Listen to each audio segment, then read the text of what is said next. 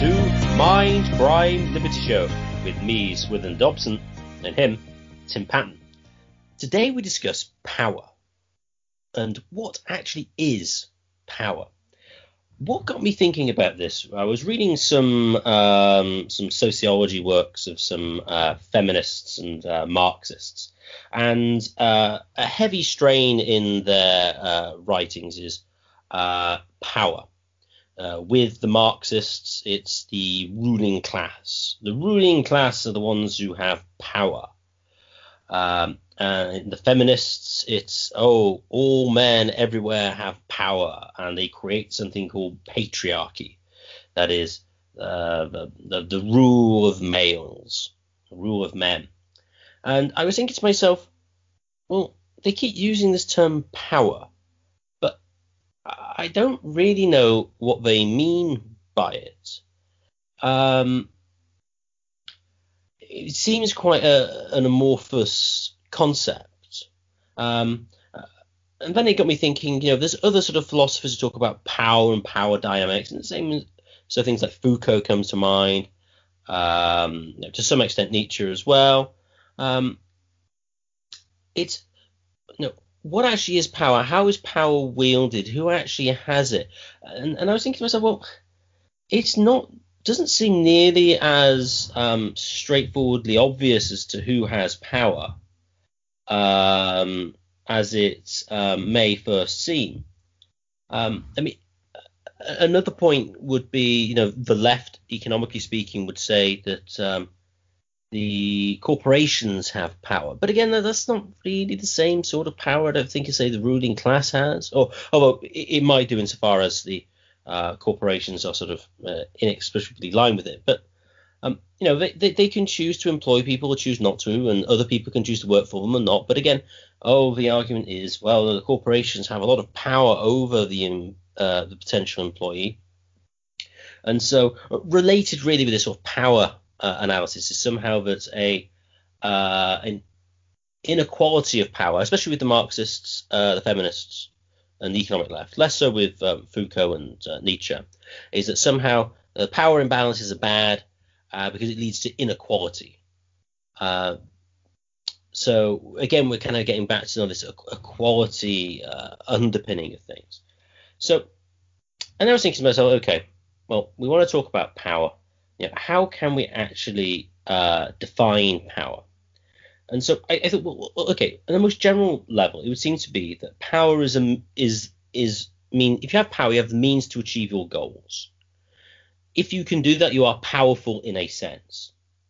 But then the question is, well, what can you have power? What kind of goals can you have, and how can this power help? So I kind of subdivide it. You can have power over nature, and then you can have power over people. I mean, implicitly with the Marxist analysis and the feminists, etc., the power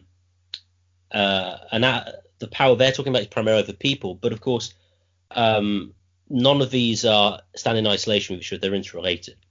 So I would say power over nature to begin with is really what you could call physical power. It's the power to transform nature to your will, and this really is to do largely with energy production. I mean, this is something Alex Epstein would talk about, and also to some extent George Reisman, is, if you have more power, as in like electrical power, energy, you can transform the external environment to your will. So Las Vegas area is actually a vaguely inhabitable place now because you have air conditioning, whereas previously it would just been pretty darn too hot to really pretty much live there. So that's kind of power over nature. And I think that really leads into kind of economic power to a large extent. I mean, most of the increase in standard of living that people have, yes, so people provide services, but that's because they have the tools which can alter nature. Which then leads into me nicely into my first of power over people power description. Types of power. You've got economic power. So if you have economic power, that means you have you can sell goods or services for other goods or services to other people, either directly in sort of direct exchange, sort of like in a barter situation, or via money. So if you have more economic power, it basically means you can purchase more goods and services than other people can. So you can you can get hold of more material goods than you otherwise would. That means you have economic power. And of course, I say that's directly related to the physical power. Then you've got kind of what I might call violent power, which is, you can have someone who is very strong and can overpower somebody else. So you might want to steal their stuff so you can punch them. So physical bodily power. But obviously then some people who are pretty weak could be able to do that. Why? Because they have a weapon. They have a gun. So you can have like a weaponly power in this context. And also, which you must remember, and a lot of people don't, is that the law is violent. If you can command the legal apparatus, then you can then impose your will violently on other people.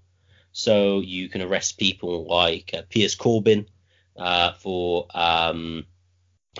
speaking outside, really, in London, and then you can get the police to come and take them away. That's a kind of a violent power. Next, we have relational power.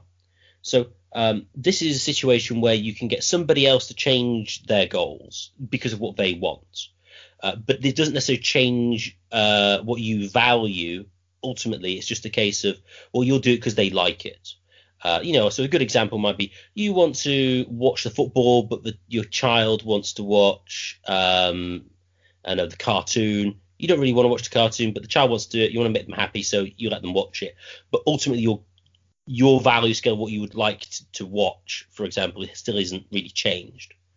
And so that's kind of relational power. Then we have persuasive power. So just to go back on relational power as well. This doesn't necessarily have to be on an individual level. It could be on a societal level. So societal shame could work on relational power in the way I've described it. So some people wear a mask in a supermarket because, well, they feel like they would be shamed if they didn't. They'd be ostracized. They'd be pointed out as being unmutual. And so that, in a sense, given my terminology, would be kind of relational power. Subtly different, but importantly different, is persuasive power. This way, you don't just get people to change their goals to their goals, and you kind of retain your original goal. In this case, you actually change what you want. So this could be anybody saying, lazing around on the sofa all day and getting high probably isn't a good idea. Actually, probably better to clean your room and do a bit of a Jordan Peterson. That could genuinely change what you think a good life is and make you live differently. This could be via advertising as to what you want to buy. It could be ecclesiastical institutions. It could be a whole host of different things. It changes your view of things, so it changes your goals. Probably a more basic one, which I haven't talked about, which is not really, though, to do with people. I suppose it's to do with not power over the world, but your understanding of the world. You could call intellectual power. If your goal is to kind of understand the world, the more intellectual ability you have, then the more you can understand it. And then related to that as well, which is more of a sort of theological one, you could say something like spiritual power. You could describe this in a more abstract way as kind of the ability to become closer to the ultimate, whatever the ultimate be. The ultimate might just be nature. You don't necessarily have to have some form of theism as such, but it's more of a case of, well, you could be powerful insofar as your goal is to become closer to what is ultimate in the world, and then that's the extent you'd have sort of spiritual power. And that's kind of similar in certain respects to intellectual sort of undergirds all of those, but when it comes to, say, the Marxists, the feminists, etc., it seems to me that what they primarily have thoughts about is kind of economic power and violent power. That would seem to be the primary ones that they're talking about. But Tim, what do you think of my attempted categorization of various forms of power? Have I missed anything out? And of those, which of the powers, which institutions do you think hold the powers in most power in these areas, or people for that matter? Are the Marxists and the feminists right? I'm glad you asked that very last question. First of all, I want to state even though I'm a libertarian, I don't. Maybe a while ago I would laugh at Marx, but I like Hans Hoppe. I think there's a lot to like in Marx. Hoppe has two lectures. what Marx gets right as well as who exploits whom. And technically, libertarians regarding the state have a kind of proto-argument. Now, Ayn Rand has the argument that the big businessmen are the most exploited minority in the United States or Britain or wherever. Now, I don't always go that far. We've done an episode of Kevin Carson. I think in some ways it goes both ways. But nonetheless, one of Hans Hoppe's arguments he makes is regarding time preference and whom exploits whom. And I'm just starting this off to position the argument here. Is that let's say the employer, the boss, he's going to plant an apple orchard. You have to wait 15, 20 years. That's a huge time preference. The employer, on the other hand, he's going to pay his employees now. So then if he sells the apples more for the labor theory of value, under Hoppian economics theory, technically the profit going to the employer is a form of benefit. He's giving the employees a kind of he's paying them now instead of later. That's time preference. And everything that Hoppe has, and I think is either Man, Truth, and Justice, I think is it's called. He talks about recipe, and this is very much physical power in this, intellectual power. And he says that if you're only using your hands, how many coconuts could you pick? How many watermelons could you pick? Not that many. But if you get a machine, you can pick lots more. Now, I know there's a handful of anthropologists who will try to make this argument that hunter-gatherers worked less hours than people do now. And I've looked at those, and, I'm going to go back to Matt Ridley. They did not have running water. They had infant mortality rates that would make, most of their children would die. They used like 250, I think they used like each clan, so to speak, would require like a 300 miles. So you have to reduce the population of the Earth to like 200,000 or something like that to all live like hunter-gatherers or something like that. So as Hoppe points out, we get all these recipes, and this is the Randians, the Aaron Brooks et al. They'll say the same thing. That we get these sort of recipes. We can learn how to build things. We can increase the amount of time it takes to create an hour of reading light. That's a measure of something to do. So we build all these recipes. So in this regard, power is great. And of course, as Marx points out in his manifesto, the capitalism broke down the idiocracy of the rural life. I'm not against yeoman farming. I'm not against them all. But whether or not it's competitive or not is of some question. You can't subsidize uncompetitive things. I was recently listening to Paul Gottfried on his show, and he was complaining. He's some of the right environmentalists.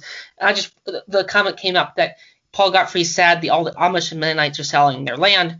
And this, to me, the libertarian me was saying, no, you should be happy. They're cutting a deal to sell it to some developer. The areas where the Amish live will go down in value anyway, so they can move elsewhere. It's the people, not the magic dirt, that makes the society. So you can turn lots of areas using recipes. So power is good.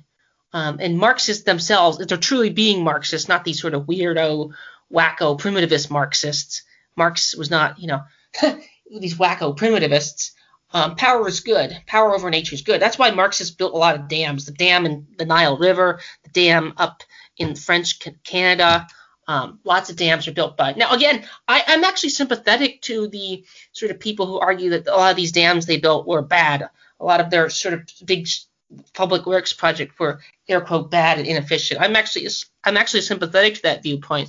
But tell that to Mr. Nasser, or tell that to the French Canadians, or tell that to the various other people, or FDR, that the Colorado River doesn't and the Nile River don't reach the sea there as well because of their great public works projects.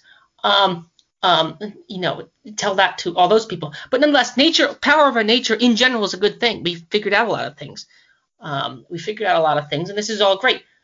So now I'm going to get to your point you made about the feminists, because I think that is sort of what to a certain extent sparked the discussion. And I sort of view that to a large extent, especially lately, as preposterous. I mean, first of all, Foucault is a lot more sophisticated, which is why Jacobin writes articles like Foucault must be our enemy. That's not quite the title, but if you read the sublines, he's like, why the heck is Foucault reading Milton Friedman or Gary Becker? Is this guy a fascist?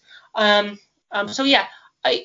agree that For Foucault, if you read Foucault, he's much more complicated and nuanced. And one of the comments that Foucault actually made is that power flows both ways. And I think in a sort of micro view in marriage, this is clearly the case, even in patriarchal societies that someone like Gary North would approve of. It's not like, it's not like, even if you imagine some society approved by Gary North and like Comstock, to bring up some boogeymans of the past, or The Handmaid's Tale, which is like the feminist sort of wet dream dystopia. It's quite clear that it's not like all the women in there have zero power. They have power. Number one, they're rebelling by definition. There's lots of ways you can rebel. This is where in some vague sense, at times agree. But again, one of the interesting things is that currently, and there's a great book that Thaddeus Russell was The Feminist War on Crime. And the Feminist War on Crime is hilarious because Slavoj Zizek actually, I think, agrees with the premise of the book in the sense that a lot of these laws, he has an article, he said, people went looking for sexism. What they actually found was, a bunch of non-white men were saying not so nice things. I love it. I cannot find the post of that link, but I think it's hilarious. But again, a lot of these sort of laws and so forth are set up in certain ways to favor. And again, marriage laws, example today, are probably set up arguably in favor of the women. I would argue that when the feminists don't forget that power flows both ways, is a Foucauldian point that power flows both ways. And Thaddeus Russell made that book in The Freedom of Slavery, not this book, Renegade History of the United States. He argued that like ex-slaves, runaways, and so forth had a lot of power in a sense because they were not expected to be polite citizens. Because they didn't have to be polite citizens, they didn't have the burdens of slavery. And I was also at Andrew Jackson's estate in Nashville, I think, and that was one of the comments that they said that I have my own burdens. I actually in a way agree with that in theory. I mean, for one thing, no slave is going to become a historical boogeyman like Andrew Jackson at times has come. So there's burdens of power too. There's burdens of authority.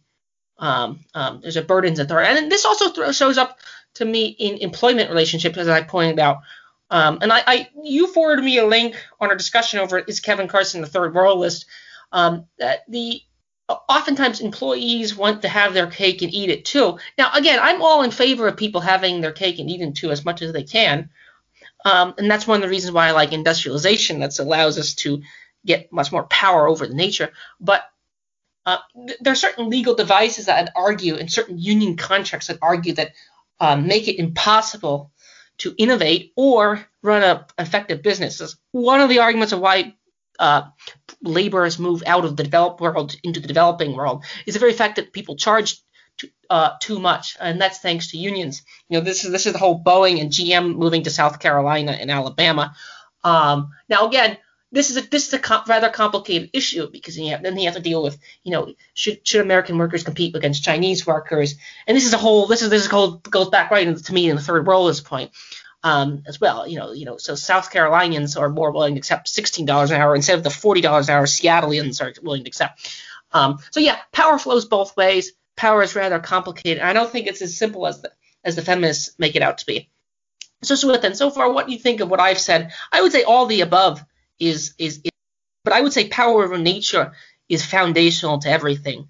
But you can continue on that. Swithin? Oh yeah, I'd certainly say power over nature is, for just development in general, is incredibly important. I would distinguish sort of physical power from intellectual power. You can have the intellectual power, but not to sort of, for example, produce an aeroplane, but you might not have the physical power to do it. That is because of your. For example, you could imagine. Maybe we were talking many years of the post-coronavirus economy in a similar way that you talk about the post-Roman Empire economy in Europe. And it's much poorer than it was. But I suppose that you could retain the knowledge to create aeroplanes. You may not have the physical power and energy to do it. They are related, but they are distinct. And yeah, of course, without power over nature, life would be significantly less interesting and a lot more harsh and probably boring. which is something the primitivists and the environmentalists just don't wish to see. I do agree, power flows both ways. Although it's so given the categorizations you mentioned with slaves, I mean, no one really has much relational power over slaves. Like the rest of society aren't going to be able to shame them into doing things that society wants them to do, well, because they're slaves and not expected to. And if they were, they have kind of that you could say that deviant mentality of being slaves. And so, they act in other ways. So they're not going to be constrained by society's expectations of them. Now, they may be constrained by other slaves' expectations of them, but not society as a whole. Also, when it comes to the feminists and the Marxists, I mean, I don't think the Marxists get everything wrong, and far from it. And Marx is actually a fan of industrial civilization to a large extent. He was about progress in that respect.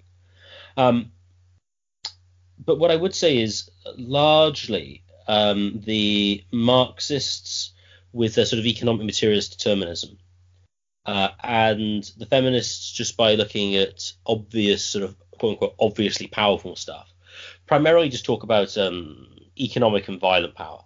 Primarily, it's money in economic power and in sort of who runs the sort of legal apparatus.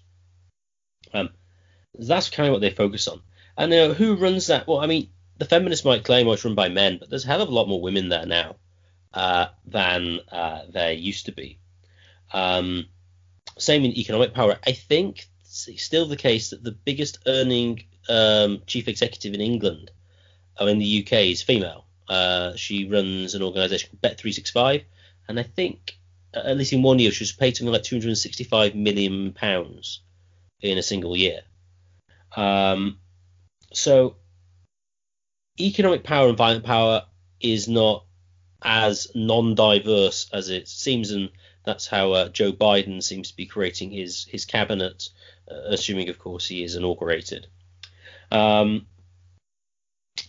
I mean, the economic power and violent power, those are institutions you kind of think are obvious. So it's kind of corporations, have lots of economic power, obviously, to a large extent. And of course, sort of the state with its power there. Now, you agree, some workers have power over organizations, but the extent to which there is fewer firms and more workers, I suppose that's not unreasonable to say that the firm has more economic power in the sense that they can buy and sell more than the individual can.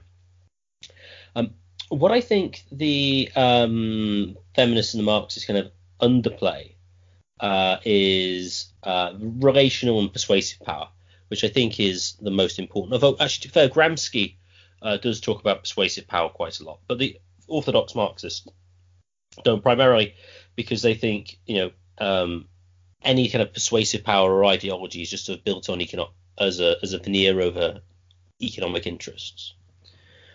But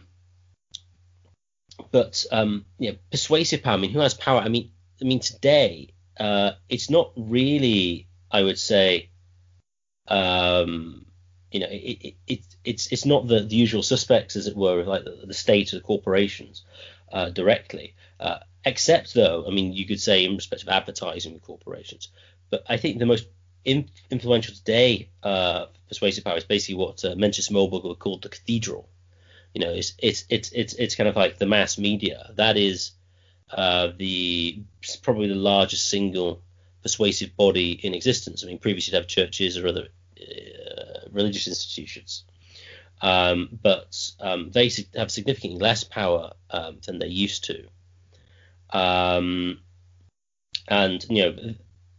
that can change a lot of things, because if you can change what you think is the right way of acting, then that's of course going to change what you do. And this is kind of what Gramsci attempted to do, as it was a way of changing sort of the cultural hegemony, the ideology that people believed, so that then they could remold society eventually into the sort of communist utopia. Onto the feminists specifically, I think what they miss a lot is quote unquote relational power. I think it's the case. Now, are there any institutions as such in this case that's cause you to act in a different way? Not really. You have society as a whole, but to what extent it's an institution is the question, in the relevant sense. I think when it comes to feminism, relational power, I think it's pretty clear in most cases, if you look at marriages, that it's the wife has significantly more relational power than the husband does. I mean, the husband gets stuff and earns money, but probably doesn't spend it on a huge amount of things, and his wife decides what's bought instead.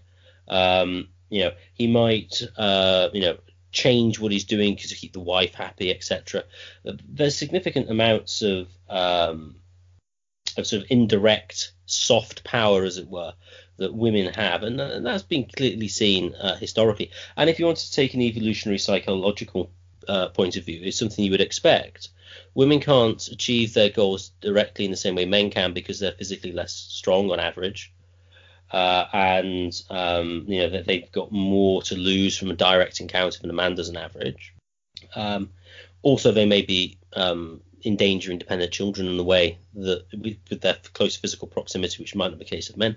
So it would make sense that they would attempt to achieve their goals by more indirect methods, and this seems to be obviously true. I mean, another interesting point on this, I listened to somebody who involved in sort of domestic violence kind of sanctuaries for people, and said, when you have like a man commit domestic violence, well, what she did say is that the women are sort of equally violent in many of the cases physically, but you get kind of controlling behavior. It kind of is kind of both ways, but again, it's not as as obvious maybe. I think that I think understandings of where economic power are relatively reasonably well known. That said, bad economics, of course, muddies that significantly, especially those on the left who think somehow the state is going to restrain corporations when in fact they give them even more power than they otherwise would have. But I think the relational and persuasive power. I mean, persuasive power is talked about more than it used to, and this is what Sean Gabb is good on, really, insofar as not focusing on persuasive power in terms of arguments, but also kind of like story and sort of indirect argument, because that's something that can be missed if you over intellectualize things. But yeah, the feminists are the ones who draw my particular ire with their complete lack of understanding of what I would refer to relational power, which actually gets men to do what they want, which, as I say, from an evolutionary psychological position, you could say is actually kind of have a one of their comparative advantages, as it were.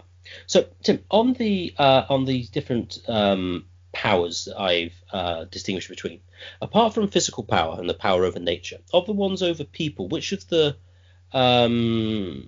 types of power would you say are the most important socially? I mean, which one, if you were to take in isolation, would you think, that's the one I want, assuming I wanted to change society, as it were? And do you think if I'm being unfair about who controls power or institutions or anything like that, or do you think that's what I've said is broadly accurate? As far as what is most important, I would argue the soft power ends up being the most important. You have these sort of thought experiments, like what would, if everyone stopped believing in the government, what would people do? I mean, you get sort of, they had a sort of discussion on, I was listening to discussion in Bitcoin, and they were asking, at what point, would there be a run against the Fed into Bitcoin? And he said, once it reaches like a sort of critical mass, it could go through the roof, so to speak. You have a huge exodus. So I do think relational and soft power and voluntary power play a huge role. This is actually one of the ways in which feminists tend to forget that civilization itself, that women are probably more benefited by civilization thanks to the decreasement of childbirthing. If you think in birth control and things like that, I mean, if you want to have a replacement level fertility rate before 1800, you probably need 10 children per woman, or something like that, or something fairly high, rather significant. So civilization itself. And again, if you don't have a replacement level of fertility, you cannot have any pension program or social security program. I mean, you can try to have it if you can immigration, but again, you're just sort of robbing from other countries, or you can robbing from other areas, or more industrial growth. There are ways around this, more robotic automation. But you have to sort of maintain some stock of a populace to pull this program off. So if you talk about Social Security or pensions, tell me where you're going to get the future workers to pay for them. But nonetheless, they are the primary benefits, and actually the handicapped and all the other groups, they're also the primary benefits of civilization. The primitive society does not have handicap ramps, or prosthetic limbs, or insulin. People complain about the prices of these things, and I agree. Hashtag Kevin Carson. Let's get rid of intellectual property. Let's so blah blah blah blah, and so on, so on, so on. But do that. Don't get rid of markets, and and don't ban all fossil fuels. But yeah, I agree that voluntary power is very relevant, which is persuasive power. And actually, this is one of the arguments that the slaveholders, who are sort of not persona non grata, currently used to make, people like Henry C. Calhoun. And I've been to a number of these plantations, and after the Civil War, a lot of the slaves and people and maids and all people would stay. Now, again, I'm well aware I'm purely aware that there's lots of people where you don't need to remind me that. But then again, being a yeoman farmer in North Dakota was, again, you had freedom in the way, certain ways, but you also had to deal with the similar harsh working conditions. If you're a coal miner in Pennsylvania or northern England or southern England, you probably didn't have the best. Better, you had lots of other freedoms. I agree. But just the fact that we had onerous jobs did not necessarily mean that almost everyone had onerous jobs in the past. Almost everyone had onerous jobs in some ways. So yeah, I think relational power, voluntary power is the most important. And this is where actually, women actually today probably hold more power in certain ways. Now, this gets complicated because this was the Camelia Paglia argument, which is the reason men fill the prisons and fill all the CEO boards, or ought to fill all the CEO boards in innovation positions, is the same reason. Men have a less on average payout. Their payout is more fat-tailed in certain ways. They're born poor and die wealthy. Women, on the other hand, are the reverse. So that's another way that the feminists, to a large extent, miss this entirely. As far as the other powers are concerned, I'm going to reiterate, the Marxists make this sort of claim that there's exploitation occurs, which if they keep it technical and isolated, I'm actually 100%. I might be brought around to agree with it, but there's other issues at stake oftentimes. And this goes back to our other episode. If people choose to have masters, now again, people say, well, that's a silly thing. No one actually chooses to do that. I yes and no. I mean, again, running your own business is not easy. Now, it could be made easier if you got rid of certain licensing laws, or regulation and so forth. But in a certain way, you have to sort of deal with the future. You have to deal with what consumers want, what your clients want. You don't get to shirk, or so to speak. I mean, you can if you want, but you just will your clients want to do that? So yeah, there's certain ways in which these type of things are more difficult. So Swithin, what do you make so far of my things? I think persuasive power is probably the most important, which is one of the reasons why I'm a libertarian. Whether we can do away with hard power, violence, and so to speak, is of some question. Whether you go full pacifist, I'm skeptical of that entirely, and for a variety of reasons. I do think there are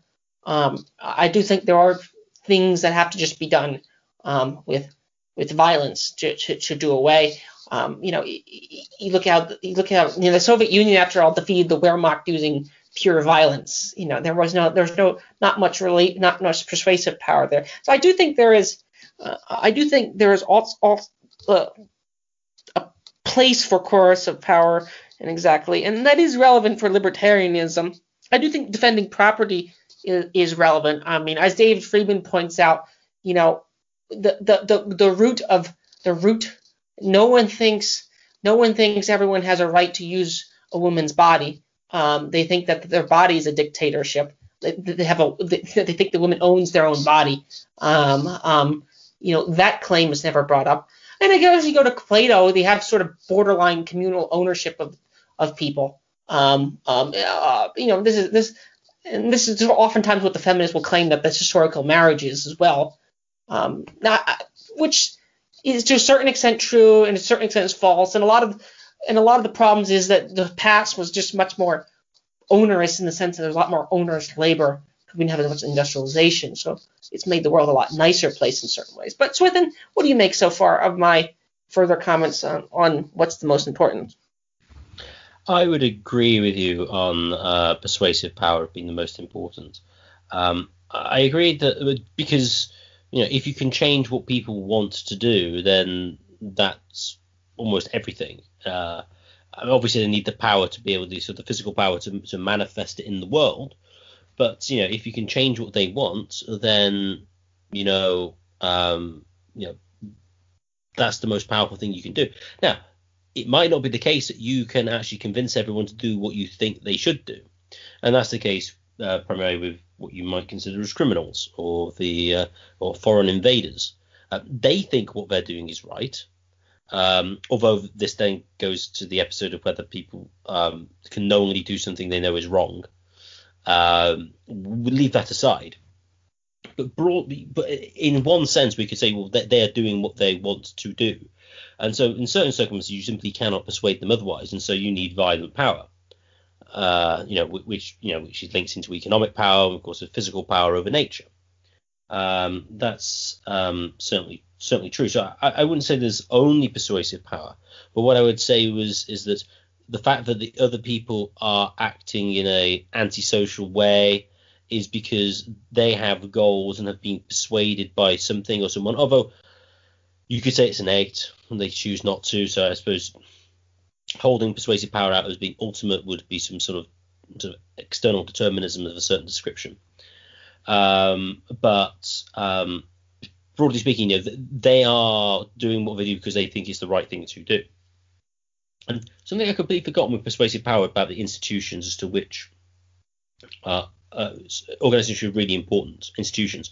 I completely forgot to talk about the public schooling system, because they have children from the ages of like 5 to 18 for 5-6 hours a day, 5 days a week for 36 weeks of the year for 13 years or so, which is pretty darn a lot.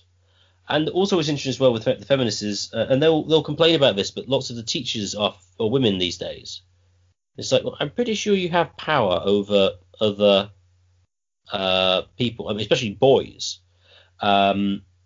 Also related to that, they will also complain that on an early level, like childcare, they're all women. It's like, well, okay, well, you're raising all these boys. Don't you have any power over them? Oh, no. Somehow, the patriarchy somehow given the women who are raising or looking after these boys somehow false consciousness. And so they are imbibing all the patriarchal stereotypes, which are then imposing upon the boys, because what? I mean, that's the bizarre tale they have to spin. On the one hand, they'll complain that men don't do anything in response to child rearing, and then on the other hand, they will complain that women have to do it all and there's patriarchy. It's like, what? Both of those don't work. So that's what I think is relevant there. But as I said, with persuasive power, it's not just arguments.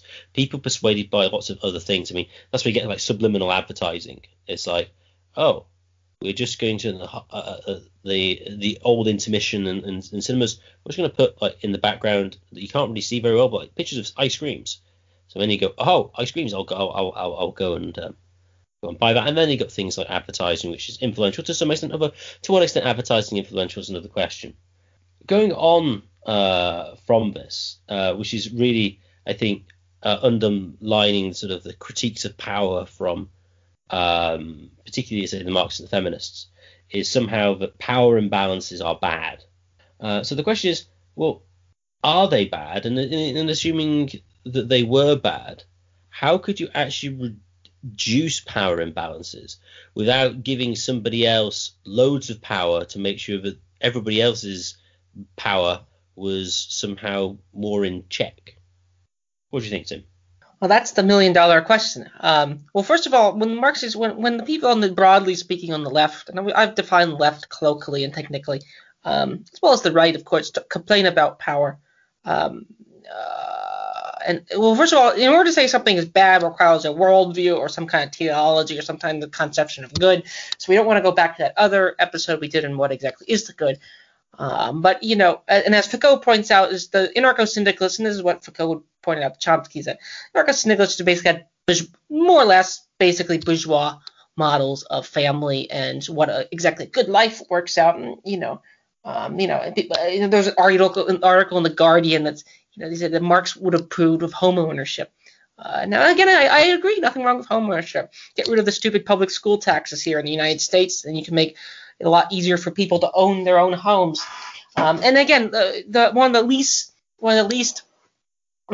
discussed elements of power, which I think is rather the easy explanation why it doesn't get discussed, is that the critical theorists and the teachers themselves are employed by the institution of the public schools. I mean, for all the talk of bossism, the most brutal bosses I've had are public school teachers or college professors. I mean, the last hour I spent in college was sitting in front of the board of a department giving a presentation on democracy.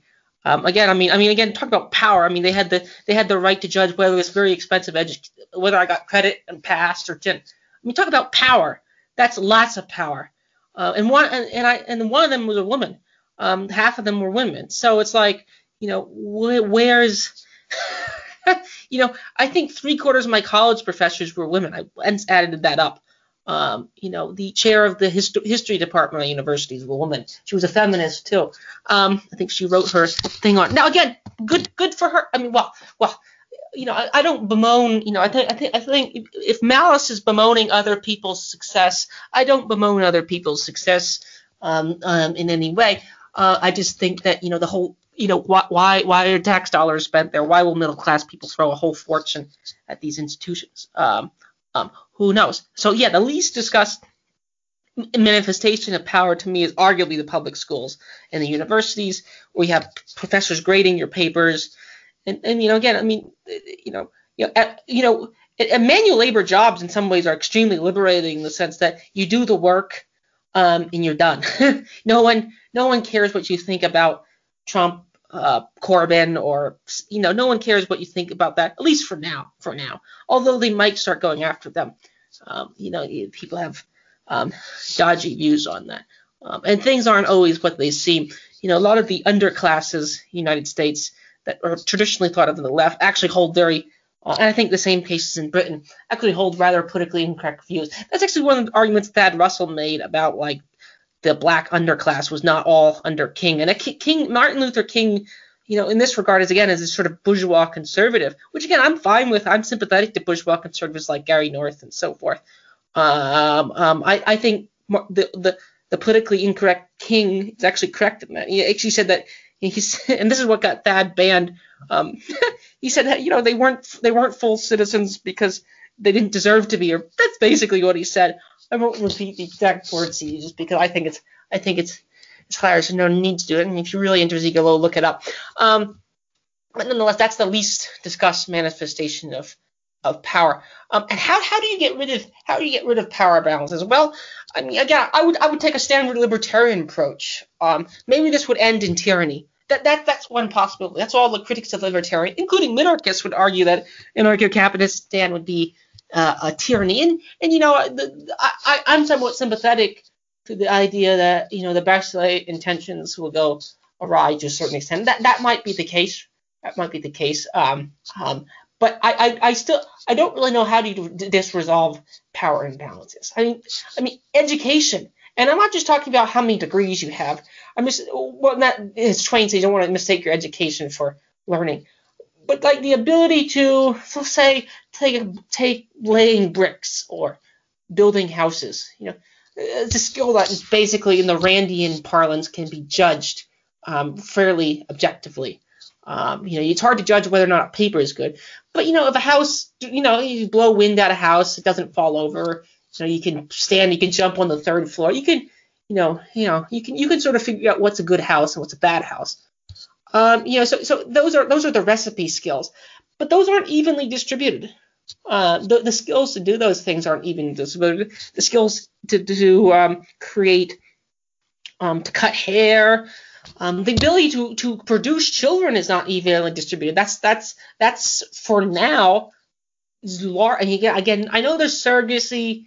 I think I'm not sure if there's test tube babies. I know there's a lot of sort of technology on the fringe that exists. But in general, and this was definitely true up until like 1960, there's really only one way to produce another generation of humans, and that's in a very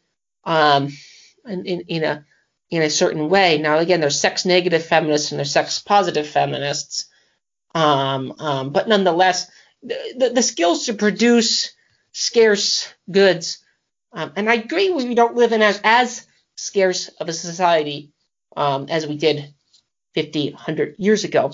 I think the GDP of the United States in current terms in 1950 was only like 12,000. It's like 40. Well, again, purchasing power, there's different numbers to calculate it. And again, I am sympathetic to the idea that certain ways that maybe recent past might be slightly wealthier. But I would argue the way to balance power is to actually, to some extent, empower people. But that's complicated because you give people power. You start becoming your master. Then other problems start to beget. So I don't have any clear solution. I don't have any clear solution other than the standard libertarian answer. I don't think the Marxists have a clear solution.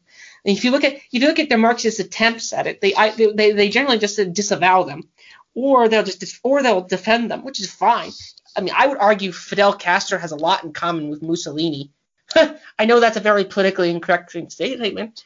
I think Fidel Castro clearly has a lot in common with the late guy in Spain that the anarcho-syndicalists fought against. Especially the second generation socialist dictatorships, I think, have a clear commonality. So if you look at their projects to emancipate people, they end up being sort of pseudo-reactionary societies. So how do you? That's the $1 million question. I have no clear answer. You could improve people's ability to produce. You can try to redistribute money, but even redistribution schemes, the trouble is, unless people voluntarily do redistribution schemes, you can game them. That's another thing that you can game. Now again, I'm not against gaming things. Gaming the tax code. You create a complicated tax code. You can hire accountants and tax auditors and various other people. Well, you can try to get you the best deal they can. Please do that. Although this is like a burden around people's neck, having a complicated tax system, because it actually hurts the lower classes the most, in the sense they can't afford to have this complicated tax system. But Trump, Kamala Harris, and all these other, Gates, etc., Soros, the guy who owns Twitter, they can have the complicated things. The lower people, they can't.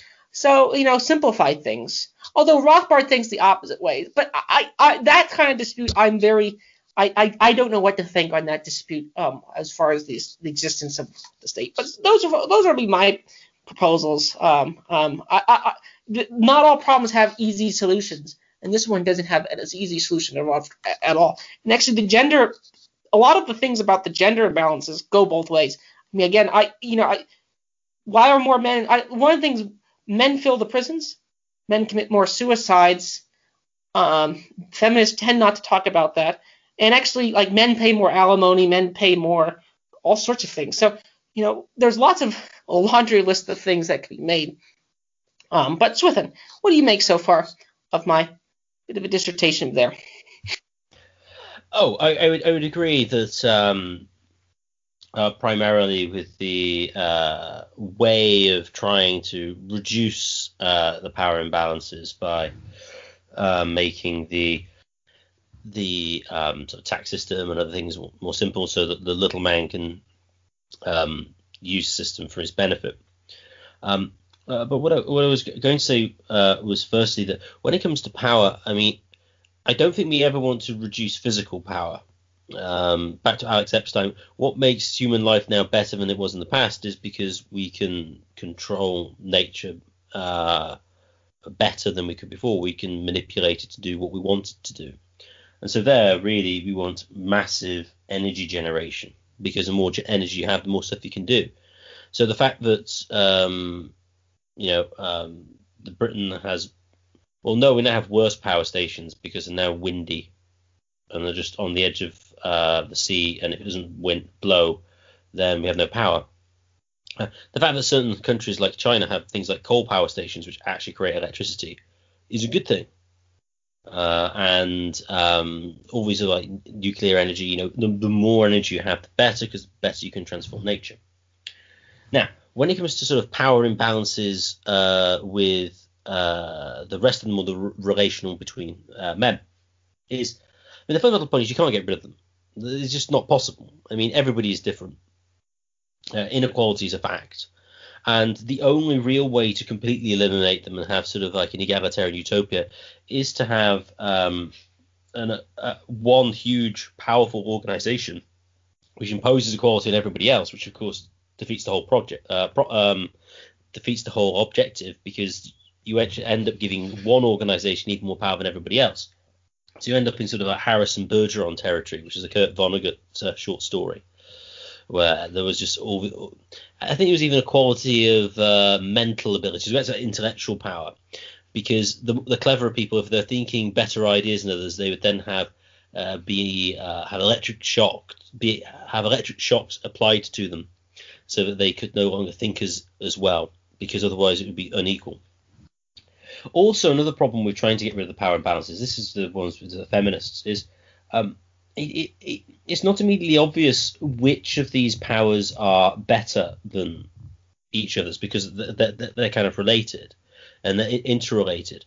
But I mean, if you kind of gave, let's suppose men and women were equal in economic power, I mean, they're not going to get equal in relational power. Or let's suppose men have more economic power, women have more relational power. I mean, which one's more important? In a sense, it's very difficult to aggregate them. I mean, in the abstract, you can. I mean, we've agreed that kind of persuasive power is probably the most important overall. But in specific circumstances, which power's more important, and which sort of, as it were, gets the job done, achieves the goal you want to get at, is not immediately obvious. So, I mean, with feminists, it's like, oh, no, men have all the economic power. Well, yeah, fine. But, like, women have it much easier to, especially if they're attractive, to have somebody who will provide lots of material resources for them very easily. They have that power, have that kind of relational power, which means they can achieve lots of material products very easily, whereas men can't do that. Now, of course, men might earn more in the economic arena, but for whom do they provide the money, or what do they want it to use it for? I mean, so for example, I mean, I think I'm pretty sure like at least 2/3 of retail spending is done by women, if I remember correctly. Now, no, they'll say, oh no, it's just corporations making women need to buy things. I mean, they'll go down that line. But who spends the money and who earns it is not necessarily the same thing. And I just think that different people are going to have different amounts of power and different levels, and it's very difficult to a large extent say who's overall more powerful. I mean, in certain circumstances, it's kind of obvious, but in lots of circumstances, it isn't. And there's no real way of getting rid of it. So you may as well learn to live with it and use it to your advantage of what you have, and try and make the best of what you have, rather than complaining that other people are doing well. I mean, as you mentioned before, as you say, it was malice was not liking something other people doing well. I think ultimately this is what a lot of the feminist, Marxist, and leftist critiques is, just envious. Other people are doing better than other things, and they want to pull them down a peg or two, which is why I think lots of the revolutionary class are the upper middle classes, because they pretty much have everything apart from complete sort of top of the they're just not complete top of the hierarchy, and so they disdain those people above them, and so they're the revolutionary class. So yeah, those would be my overall thoughts. Tim, any final comments?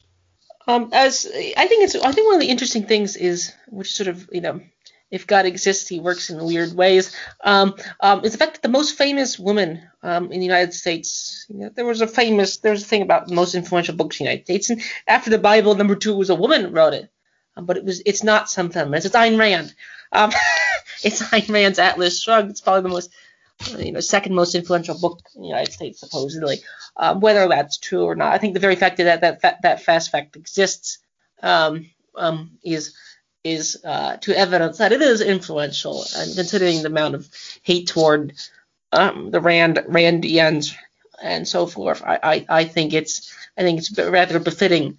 She has a ton of persuasive power, and she does follow the Gab line. She wrote fictions personifying great men. Now again, as Michael Malice would point out, this is hashtag BDSM in the bedroom. The famous rape scene. I think it's an Atlas Shrugged.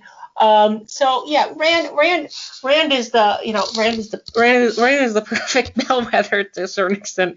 Watches this episode. And Rand's also a refugee, an immigrant, and so we're told on and on we have to listen to immigrants and the other. Although which others are we supposed to listen to? We only were supposed to listen to certain others. So yeah, the fact that Rand has all this persuasive power to me is quite hilarious, quite awesome, and it is fun to control the enemy, so to speak. But those are my general comments around persuasive power. It's very relevant. It's very relevant. I do think a quick aside needs. No more quick asides. I think we'll wrap it up here. It's been very nice talking to you on this, Swithin. I think that's an excellent note to leave on, that Ayn Rand is one of the most influential characters in America in history. I'd just like to thank everyone for listening. If you've enjoyed the show, please share it with your friends and family, and subscribe to us on YouTube. The more subscribers we have, the higher we're getting search rankings, and more people can find material like this. And if you'd like to contact the show with ideas or just comments, please contact us at mindcrimelibernetyshow@gmail.com. That's mindcrimelibernetyshow@gmail.com.